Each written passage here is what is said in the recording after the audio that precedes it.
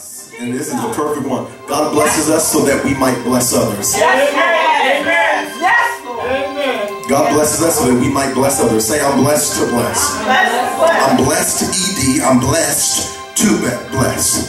I'm blessed to bless. Yes, Lord. I'm blessed to bless. Yes. Amen. Hallelujah. Don't bless others so you can judge them. So you can see what they're going to do with the way you bless them. Y'all saw that video, that prankster. He does pranks online. He went out somewhere. He had a friend with a camera. He went up to a homeless man and gave him $100. Homeless man said, oh, thank you. How are things? And then he followed him. He said, I want to see what he does with the money. Been all over the news. And he saw him go straight to the liquor store. Went straight to the liquor store, first stop.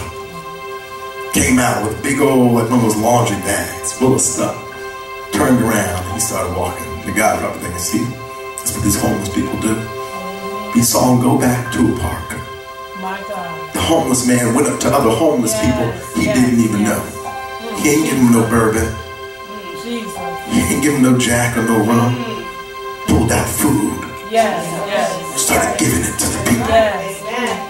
Then went somewhere else. Pulled out more food. Started giving it to the people. Yes. One of the homeless people had a child with him. Gave him some food. Yes.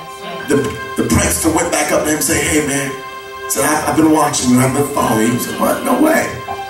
He said, I just want to apologize to you. He says, because I thought, and before you even finished, the homeless man said, you thought I was just going to get you some liquor, some alcohol. You thought I was just going to booze it all up. The guy said, yeah. He says, now I want to give you another $100. Hallelujah. Bless others so that you may not, be able to make a joke or to be able to now say, oh, I did this. No, bless others because God bless you. That's right. And when God tells you to bless somebody, it's none of your business what they do with the blessing. Obey God and leave all the consequences to Him.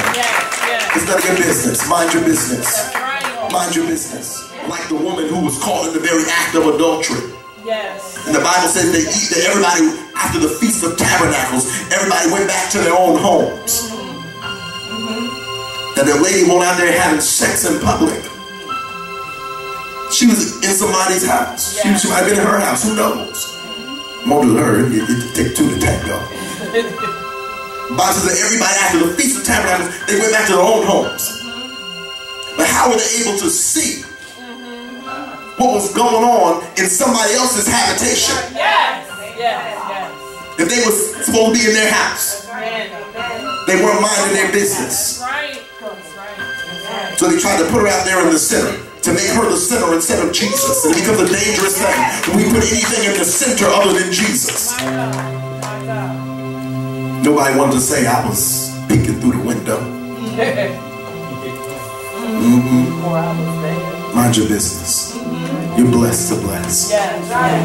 Don't worry about what they're going to do with the blessing. Don't worry about it if they're not going to be grateful. Who cares? They may not say thank you. God's grace is sufficient for you. They may not applaud you and pat you on the back and send you a note. Send yourself a note saying God's grace. Amen? You're blessed to bless. 13.